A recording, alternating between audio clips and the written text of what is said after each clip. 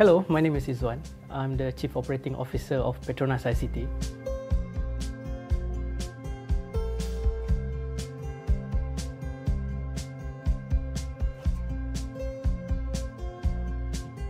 I've got into this position in a fairly young age.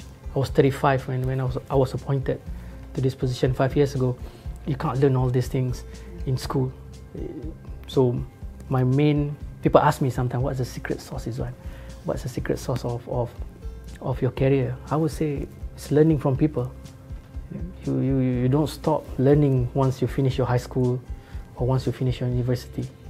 The main learning is from people. When I came 18 years ago, I had so many leaders who were successful back then.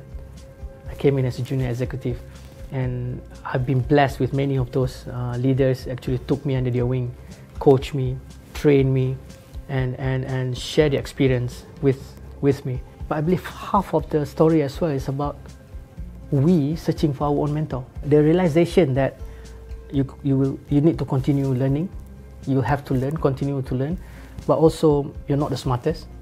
There'll always be someone smarter than us, and that's powerful. If you're a student, for example, taking your SPM today or going to the university, I would encourage, find a mentor.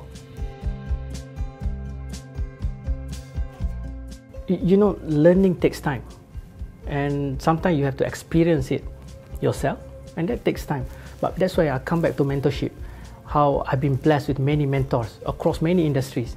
I believe the formal mentoring framework is important, because running an organization doesn't matter if it's a 10-man organization, 100-man or 1,000-man or 100,000-man organization, needs some kind of system. The system must be able to cater and nurture this. If you have a good people, but the system does not nurture these people, it's not good as well.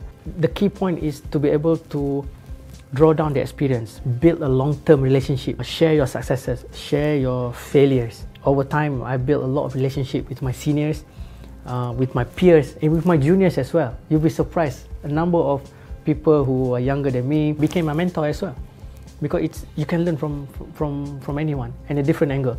The realization that you need to learn, especially if you're going to university and you think learning is just about textbook, exam, you may be successful in the school of university, but you may not be successful in the school of life.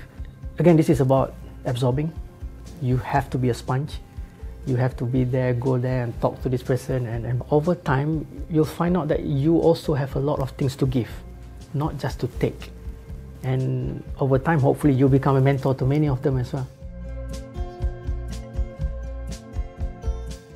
We look at someone that we admire, we like, we respect, and approach them to be a mentor, and draw down the knowledge from them, draw down the philosophy, the thinking, seek advice from them, and that's key for me, and that's how we grow.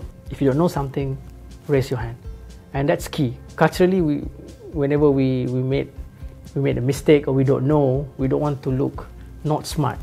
So culturally, sometimes we don't really want to know or ask these questions, because these are stupid questions, right? In the early days, raise your hand, ask questions as much as you can, because that's when you really need to be a sponge and absorb, learn as much as you can. Second portion of raise your hand, it's really about volunteering, seizing the opportunity, because I don't think the young ones do that enough. Whenever we have a challenge, if you work in a company, for example, whenever a company have a challenge or opportunity, go raise your hand and say, look, I want to be involved in this. I can contribute in this. And that's where you gain knowledge. Humans are creatures of knowledge. Humans also are creatures of habit. So it's about to teach, to grow, you got to have all the knowledge in, you got to absorb all the knowledge.